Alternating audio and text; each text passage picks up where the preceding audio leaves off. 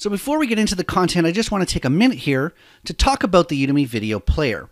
In the bottom left of the screen is the speed control. And if you think I'm talking too fast or talking too slow, you can change the speed of that down in the left. On the right is the captions. And if you want to see the text of what I'm saying at the bottom of the video, you can choose either the English language captions or in another language. If you want to see a transcript, there's also a transcript button. And so you can see on the side of the screen the script of this video. Finally, reviews are the lifeblood of this course.